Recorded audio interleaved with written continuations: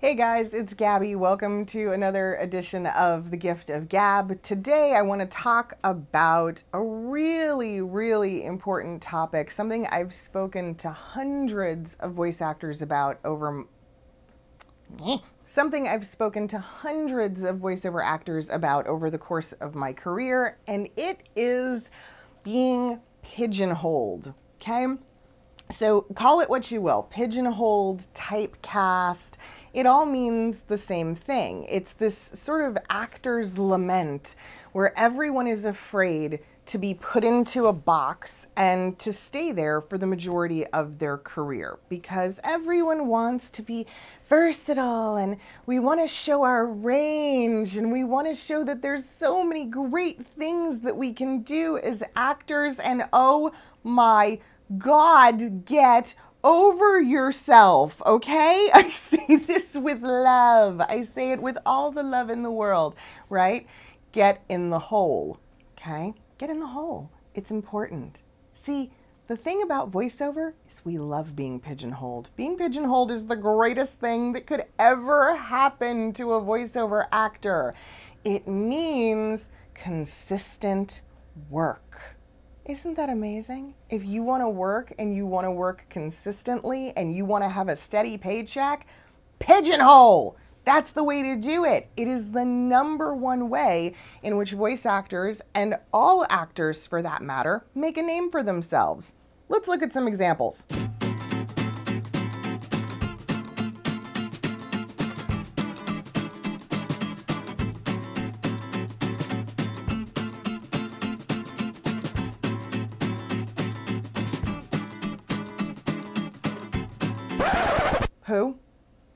Who is that?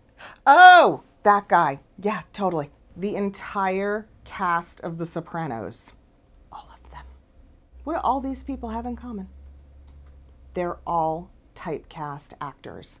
Every single one of them.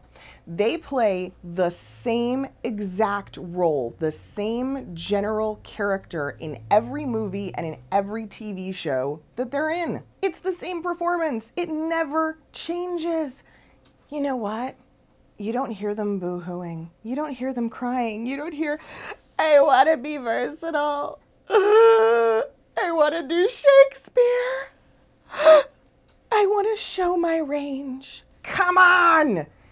They cash the checks and they keep on going. You know why? Because tomorrow someone's going to hire them for the exact same job they just did today.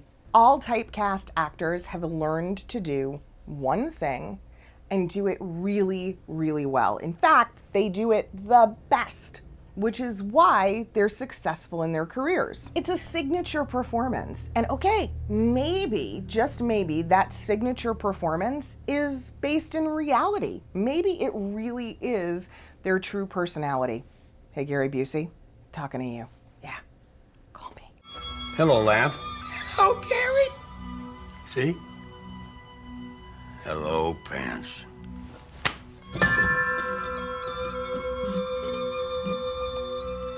Thank you, fish, for being here. A consistent actor is a working actor. Where would we be if Lucille Ball didn't allow for pigeonholing? Seriously? I mean, come on. But Ricky, Lucy, you got a hole to get into. Come here. Is this what people feel like when they direct themselves? Okay, now I'm gonna do this thing over here. Okay, now I'm gonna do this thing over here. Okay. Guys, we're not here to win Oscars. And okay, I don't know. Maybe you are. I'd like to thank the Academy. But the majority of us are here to make a living.